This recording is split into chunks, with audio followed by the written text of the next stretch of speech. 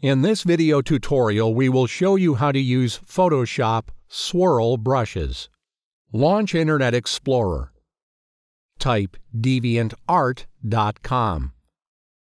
On the following web page, type Swirl brushes in the search window and press Search Art. On the next web page, click on the preferred brush pack.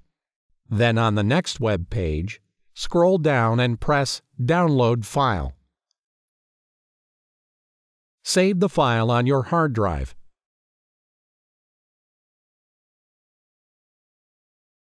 Close Internet Explorer. Open the downloaded archive. Right-click on the file in the archive and choose Copy. Paste the file to your desktop. Launch Adobe Photoshop.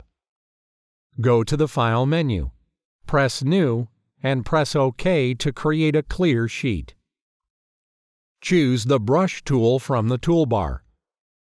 Click on the arrow to choose a brush. In the Brush menu, click on the Brush options, and in the pop-up menu, choose the Load Brushes option. Then choose a downloaded file and press Load. Then choose the brush from newly loaded brushes and click on the clear sheet.